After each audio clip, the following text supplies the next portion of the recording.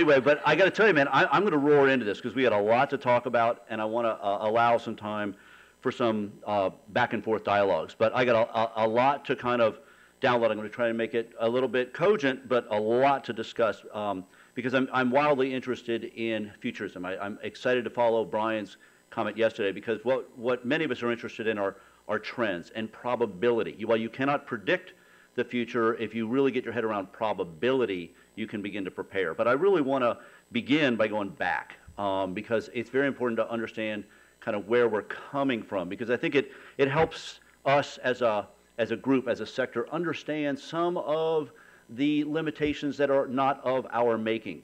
I oftentimes hear us beating ourselves up for things that the way we are funded will not allow us to achieve, and we're going to get there. But today, as many of you all know, is the 70th anniversary of D-Day, you know, and that's a really big deal because, well, I don't want to get too much into metaphors. What we're talking about today is, to a certain extent, a kind of a nonprofit Normandy, this sense of how will we move forward together with a great sense of purpose. But I wanted to go back because it's very important to understand that when World War II ended, America, our industrial base, was completely intact. And our farming system was the best the world had ever seen. And this is particularly germane here in California, where this amazing combination, and it's still so modern, we take it so for granted, but this amazing confluence of immigration, transportation, refrigeration, and irrigation basically made it feasible for someone in the dead of winter in Montana to get a lemon or a lime, and that was a miracle. But our society, that we fed the world and we rebuilt the world, and that produced an amazing abundance. And it allowed the nonprofit sector to grow exponentially in this country. Our society produced an abundance of things, and that allowed kind of this era of extra to fund our work. This is very important to understand because we get the extra. We have built an entire network, the third biggest employer in America, out of what's left over in our country. We get the extra buildings. You know, we get the extra clothes. We get people's extra time. We get extra money. We don't get the upfront money. We get the extra money. What's deemed left at the end of the year, we get that. And regardless of that, we've been able to build a rather substantial infrastructure. And we're going to get to that. But what I really wanted to talk about is where I think some of the norms that I believe limit us originated from. Now, in the early 1960s, women were only about 21% of the workforce, and there were about 65,000 nonprofit organizations. It was a pretty static number, and these were basically some of the groups that we've all known have been around: the Salvation Army, the Red Feather, or the Community Chest, which became the United Ways, the Central Union Missions, the Girl Scouts. These are things that were pretty constant, but there was an explosion in the late 60s, early 70s. And it's the theory I've been working on that this was driven very much by my mother's generation, a college-educated woman who in the 1970s, because she wanted to work or because the economy changed and women had to work. Nonetheless, what I believe happened is a significant number of these women came into the modern workforce and were told unceremoniously, you don't have any skills. You're a mother. You're a housewife. You can do charity. And suddenly, again, in almost 15 years, women became almost 50% of the workforce, and nonprofits grew to almost 1.3 million organizations. So what you have here is a feminized sector. The larger society, the dormant or the dominant economic culture views the work we do is nice, but not necessary. And the economic sexism, that is the foundation system, the grant system, is designed to keep us anemic and fighting each other. In effect, think about that. This founding generation of women who came pouring into the sector with amazing visions. They watched on the sidelines as civil rights, the women's movement, Central Valley farm workers being organized, the environmental movement. They internalized and came in wanting to be part of a new America. They wanted to be part of making change. But when they went to the foundation community at that time, which was primarily white men giving away other white men's money, they were told unceremoniously, as long as you're doing benign charity, you'll get a grant. But the 60s have passed. We're not doing politics, and we're not doing economics. As long as you feed poor people leftover food from restaurants, man, we'll get along famously. In fact, we'll give you a little prize every once in a while. But we're going to keep you on a very short leash. We're never going to give you enough money to be economically independent, nor are we going to allow you to organize enough politically to challenge the system that makes the money we're now giving you a few crumbs left over from. And that was where we were built. And I want to be wildly respectful of the founding mothers who pioneered this movement. But what we're talking about now is how do we move forward? How do we grab a hold of what is not only rightfully ours, but what will make America a more just and a more powerful place? The number we talked about, 250,000 employees. Do you know how many people just voted in this state for the governor? Brothers and sisters, I'd laugh too, but the reality is we could elect a mayor. The nonprofits of this city, if you got organized, imagine a person who showed up. Now, I love our mayor. You know, when I first came here, in fact, I was honored to vote for the first time in California, a state where I guarantee you I'm going to rest when I die. But the point is, I was honored to vote. But when I first came here last year, I was really excited to see the campaign. And I was actually really excited to see the Southern California grant makers organize a kind of gathering of candidates to talk about their vision for the sector that, to be honest with you, I have not seen in many other cities. And virtually all of the candidates had a keen understanding about the role we play. Yet, do we have the kind of relationship with City Hall that we deserve, given the fact that we are major sources of outside money coming in to the city? Don't forget, there are no Fortune 500 companies based in Los Angeles, which means LACMA, which means Kaiser, which means UCLA and USC, all nonprofits. How much money do they bring in from outside this city in? How many people do we employ? How much payroll taxes do we pay? And more importantly, and this is common to all of us, and this is really very much at the core of my way of thinking, there is no profit without nonprofits. And that isn't a slogan, brothers and sisters. That's a hardcore economic fact. You can't make money nor run a city without arts and culture, without communities of faith, without education, without health care, without beautiful, clean environment and parks and rec. That's what we do.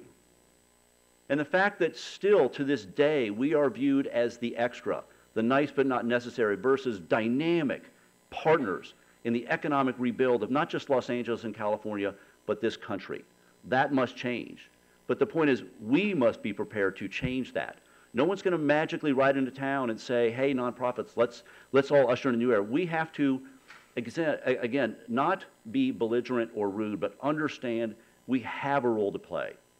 Now, this is a very exciting week because after an amazing 9 months of building and meeting people and partnering, we launched our first pilot training program on Wednesday. The LA Kitchen, partnering with St. Vincent Meals on Wheels, was excited to welcome 12 men and women, half young men and women aging out of foster care, half older men and women coming home from prison. This purposeful, intergenerational peer mentoring program, saying in effect, can older men and women coming home, as much as our society marginalizes older men and women coming back from prison, can they serve as role models and help younger men and women who statistically are on that road? Can they say in effect, I just got home after 30 years and I'm not going to let you make the same mistake I did? And can a younger person, again, I appreciate that. I like working what's already here, what exists, and how can you use it differently. And so all of my businesses have been built around the idea of I take food our society throws away. And in this case, in California, of the 40% of the food we throw away every single day, it's really staggering. 40% of the food we produce every single day in America is wasted. Half of that is fruits and vegetables that is primarily thrown away because it's cosmetically imperfect or for a variety of different reasons too expensive to bring to market. So California is an amazing spot to build a large-scale vegetable and fruit reprocessing center. And I love working with men and women that our society undervalues. Again, men and women who are homeless, men and women who are addicts coming home from prison. But I also like social enterprise, the idea of making our own money. And I'll get into that, but I really wanted to bring that up primarily because I am so amazingly grateful to this city for the reception I've received and the warm welcome, and that is so exemplified by our relationship with St. Vincent Meals on Wheels. I don't know how many of you all know Sister Alice, Sam, as she is lovingly referred to by so many people. 35 years she's been leading the Meals on Wheels. And here I come waltzing into town, saying, in effect, I want to come in here and be part of a new era in which we prepare very, very healthy meals for a rapidly aging Los Angeles. Now, she could have easily said, don't let the door hit you on the way out, Junior. You know? Oh, we all know people like that, you know? And that's one of the things I'm most curious about. How do all of us avoid becoming the leader none of us ever wanted to be? As I say many times, no one wakes up when they're 20 and looks in the mirror and says, man, when I grow up, I want to be a boring nonprofit leader who stifles innovation. You know? And no one sees that when they look in the mirror. But the point is, how do you avoid that? And I look at Sister, again, who has done the exact opposite. You know, she opened up her doors and said, while you're building your kitchen, why don't you use ours? Why don't we share our kitchen? I believe so much in what you're doing, and I so much want to be part of working with you. I'll share my kitchen with you. Man, that's who I want to be when I grow up. I mean, I'm just mesmerized by it. But that exemplifies the spirit of Los Angeles. And I know sometimes for those of you who have lived and worked here for many, many years, and props, my handsome brother, for 40 years in the saddle. And make no mistake, you know, when we did that stand-up, it wasn't that we led organizations. What's equally important is we made payroll for 40 years. You know, and that's what makes me the happiest. You know, man, we are businesses. That's the thing I'm most proud of. I have never missed a payroll, you know, in 26 years. Now, like all of you, I have sweated payrolls. You know, I have woken up, and in fact, I'm back. I'm starting up a brand new organization, and I have been reminded as I wake up at 2 o'clock in the morning saying, damn, how am I going to make payroll? I'm back in that place that many of us think, oh, you reach a certain stage, you're out of it. This is the loop we're in. And this is what, we aren't that different from a significant amount of our brothers and sisters in the for-profit world. They have to wake up every day. I don't know how many of you all work with restaurateurs, but I've worked with thousands who on Thursday say, man, if I don't have a good weekend, it's all over. Everybody struggles in this country, but I must admit, we struggle so mightily to continue the work we do. And what the work we do is so essential now, but let's talk a little about this, because many of us are stretched thin right now. We are stretched thin. You know, I do want to emphasize, just making payroll, keeping the lights on, keeping the basic services continuing, while the line of people who need our help gets longer and longer and longer. And this is the new American economy. Make no mistake, as I mentioned earlier, you know, the post-war economy put America way out in front. And we grew, understandably, to think this was somehow ordained. Well, the reality is the rest of the world has caught up, and rightly so. They have their children, they have their future, and they want the same things we want for our children and our cities, and they're fighting to get those. So this is a new American economy that we have to adjust to. Now, that presents us with a lot of difficulties, but what amazing opportunities we have. If we look very, very hard at the community we have and the resources that we maybe have historically used in a certain order or a certain tradition, but maybe, just maybe, they offer a tremendous opportunity to break through and go to a new era. And let's talk about demographics for a second. Los Angeles is going through significant changes. You know, that's why I really wanted to talk about is your old nonprofit ready for a new Los Angeles, because this city is changing every single day. I've been doing business here for many, many years, and over the years as I came and I watched the community, I used to just watch sunset. You could really watch as the businesses from Silver Lake to Echo Park and then down into the downtown and what's about to reverberate and roll up into East LA. I just watched what was been called gentrification and a variety of words roar across this city. Now, the reality is there are almost 100 million people under 30 in America. This is the biggest, most diverse, most technologically advanced generation in the history of the world. And what's more important, they have been raised doing service. I say this all the time, man. I didn't go to college, but thanks to the power of the commencement address, you're looking at Dr. Egger. God bless America. But I tell you, I've done this experiment a couple of times, and take my word for it, or if you get the opportunity, do it yourself. But if you're ever in an opportunity to speak to a freshman class at any university, ask them, show of hands, how many of you all have done service before? And I guarantee you 100% of those hands will go up. And they're roaring into LA, roaring into our sector with all kinds of amazing new ideas about philanthropy. What's the role of citizenship? How can the way I live my life, how can the way I make my money become my philanthropy, not just the check at the end of the year? That's a very powerful new idea, and I really want to emphasize that it's not going to be the check at the end of the year part, because we've built our entire economy on that check, and it's going to go away. As the boomers age out, a new generation is going to come in with very, very different ideas about how they use their money, how they use their time. And the smartest organizations now will begin to adapt and, more importantly, reach out to those younger leaders within your organizations and allow them to have a role in defining your organization's future. I wrote just this week, or I did an interview this week in which I challenged, and I think it was reinforced, the idea of the leadership the leadership challenge we have. There's there's thousands and thousands of Generation Ys, Xers, and Millennials who are more than thrilled to be able to jump into the driver's seat. The reality is, because of the nefarious notion that low administrative overhead determines which organization is best, what we've never been able to do is create the kind of retirement accounts that allow our dynamic leaders to step aside. So what we must begin to explore, the reality is what we have is a generation of people who can't afford to leave, period. So what we must begin to teach and discuss is the idea of shared leadership.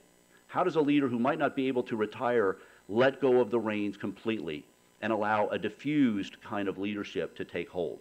So that rather than them being the gatekeeper and the sole decision maker, they recognize that while I want to stay and I want to be part of this organization's future, I don't necessarily have to control every aspect.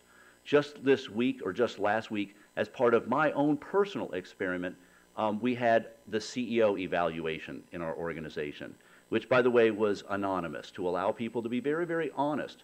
And a good CEO, man, it isn't easy, but a good CEO takes his licks, learns, listens, and moves forward.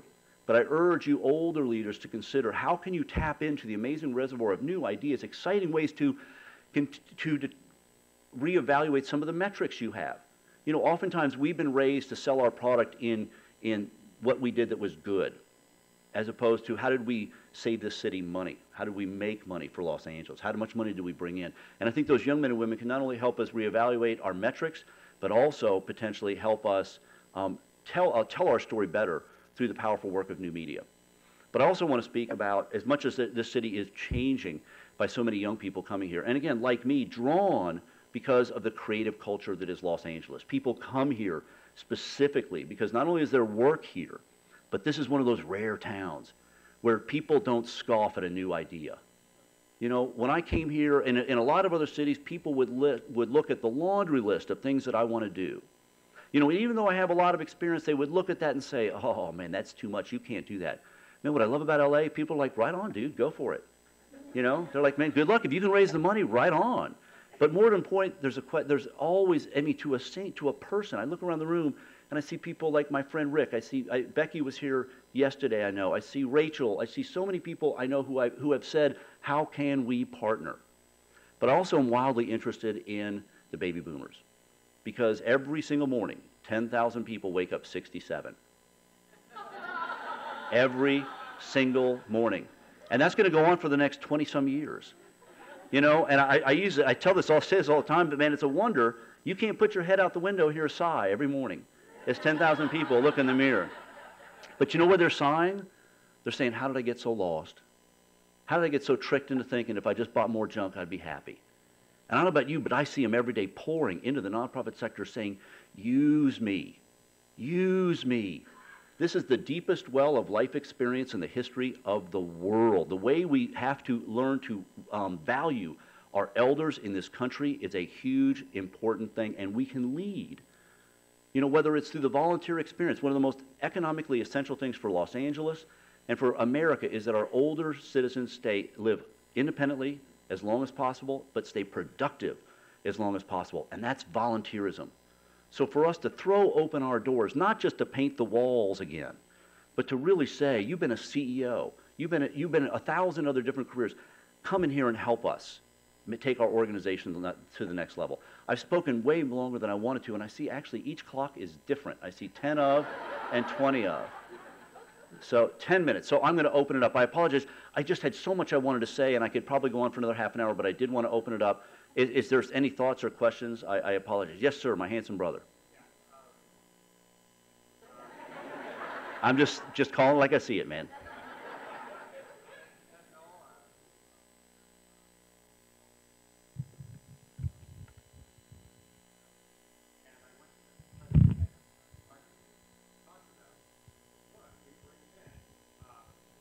We bring in money. You got it. We bring in money. We employ people, and basically they would say, my question is there any research or are there any tools in which I can actually demonstrate the economic impact in my community? Hey, I'd be happy to talk with you anytime. I think every single university is loaded with students who are taking nonprofit management courses or social enterprise. In fact, just this afternoon, I'm going off to keynote the UCLA Social Enterprise Competition this afternoon. So again, I guarantee you there's an army of young people that can help you make that case. But I think, and I know Jan Masaoka, if she's not here, she will be.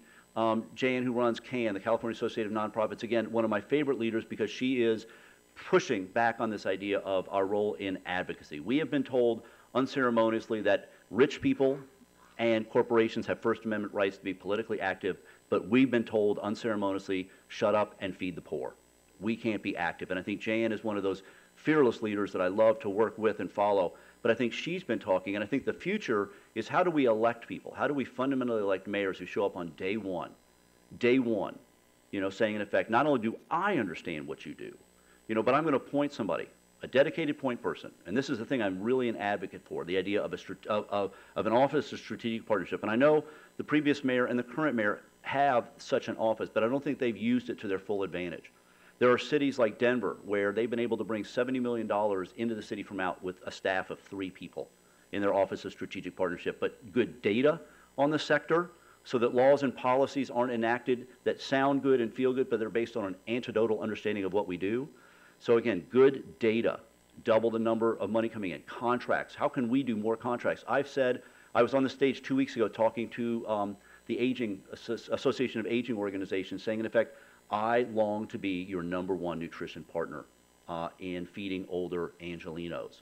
But what we have to do when we're doing contracts, the thing is, how do we get cities to understand that we could be dynamic contractors who could also employ people who might be costing the city a lot of money if they were homeless or addicted or going back to prison? But how do they streamline the reimbursement process so we don't go broke waiting to get paid for the services we did? I'm also a big believer in social enterprise and microcredit. What are the policies that could be introduced at the city council level that would help to spur the growth of social enterprise? But more importantly, volunteerism. You may know that Governor Schwarzenegger was the first governor in America to appoint a volunteer coordinator to the cabinet. And again, that was pretty smart. And again, that's the kind of thing I'm after. But that, I believe, electing people like that will make our job easier. But that demands us being involved in the political process, not sitting outside because they told us we can't. Yes, my beautiful sister. I'm Linda Reinstein, the co-founder of the Asbestos Disease Awareness Organization, and thank you very much for your inspirational speech. My question to you is, how are you using new media? Because we're in a room filled with brilliant leaders and innovators, and I think that it's undertapped within our community, and I'm hearing from my colleagues here that they want to learn more from the center. What are your 3 top recommendations that you'd like to impart on us about social media and new media? Twitter is a walkie-talkie to God. Twitter is an amazing resource. No, I'm wildly serious. Now get your head around this. We've been told we can't be involved in political politics, right?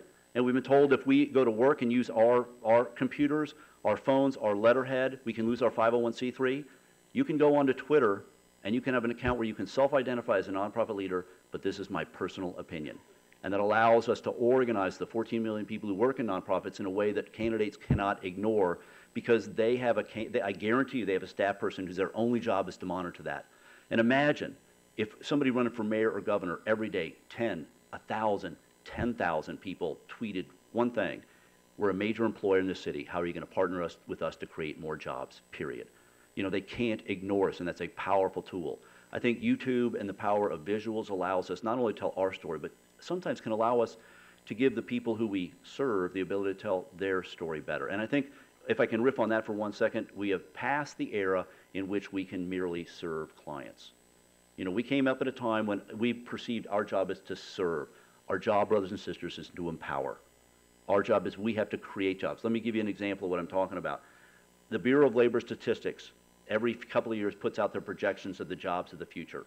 The #1 job projected over the next 20 years is home health care aid. Do you know how much it pays? $19,500. Now, the reality is we can either accept that as a sector, you know, and shake our heads, or we can say, in effect, you know what? Why don't we create those jobs?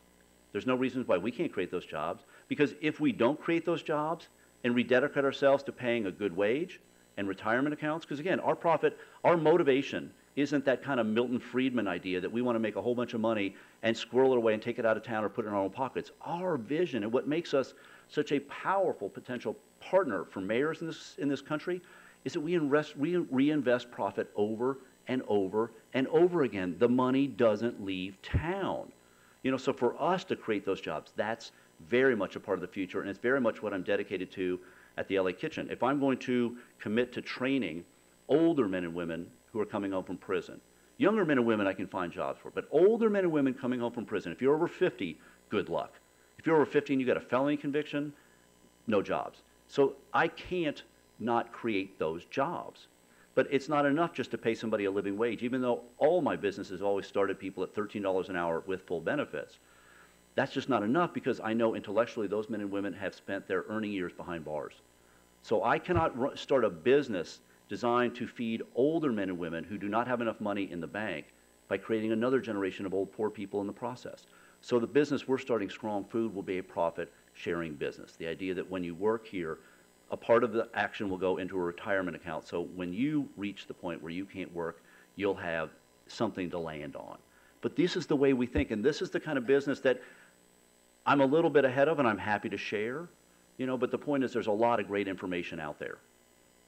And just one thing before I go forward, man, I'm doing 2 speeches today, but I'm not doing it because I like the sound of my own voice. I'm doing it because I don't work unless you work. You know, I don't succeed unless you succeed. I have a vested interest in you all thriving as a sector. You know, I do not want to fight with you for money. It's not my program over yours. It's not arts versus AIDS. It's not old versus young. We have to reach that point where we commit to one another. I will not fight with you for money anymore. There's enough in America for all of us to be funded, and America won't work unless we work. So again, I just want to reemphasize that. One more question. One more question, one more comment. Yes, boy, we got a packed in the middle here. Yes, sir. We knew where to sit. I'm just grateful to the Center for inviting you and giving me a chance to hear you for the first time. I'm one of those 10,000 who earlier this week crossed into the 67 range, and I object. Yeah. I don't want to be called a senior citizen. That's right. the one. No. You hit a very important point, which is that the for-profit world gets involved in politics, and for whatever reason, we have been told that we're not supposed to. And as organizations, we're legally not supposed to. But it has also sent a bad message that we shouldn't, as individuals, get involved in politics. Right. And I think that from what you're saying, and for those of us here in this room, we have to start looking at how do we organize as individuals. We happen to work in the nonprofit sector, but we as individuals have to become a stronger political unity, a stronger force, so that we can speak to elected officials or to candidates and make sure that they are embracing our agenda, and not just embracing it when they're running, but embracing it after they get elected to office. And I would just encourage somebody else to take on the leadership, because I say yes too often. What's your name? I'm not going to give it away. I'm Michael Alexander. Okay. With Grand Performances. Real quick, and as a way to close, and again, thank you very much. I've said this a few times. If Michael and I each had competing dry cleaners right across Alameda Street, every morning I'd drive down Spring, hoping that when it turned into Alameda, I'd see fire trucks trying to put out Michael's dry cleaner, and I would be thrilled. Yay, finally, Michael's burned down. But the reality is, if somebody wanted to come in and regulate small business in a way that affected Michael and mine ability to make profit, we may not drive down to City Hall together, but the reality is we would find our way to the Chamber of Commerce and we would put aside our differences strategically at that moment to work together so that we could each survive to fight another day. The nonprofit sector needs to get to that point. I think we get scared by the politics. We're allowed to be involved Right in on. government. Right on. Right? We're allowed to inform, and we're allowed to educate. And we didn't have to give that up. Goal with candidates, though, because that's what we're sort of kept at bay. And to me, it's important for us to really start putting some of those candidates' feet to the fire on the issues that are important to this sector. Property, I guess. No, man, I'm like George. I don't know if George Clooney got asked once why he wouldn't run for office. He's like, I'm the guy who drank the bong water at the party. So, anyway, but make no mistake, till my dying breath, I am here to rock Los Angeles and be a great partner. Thank you all very, very much.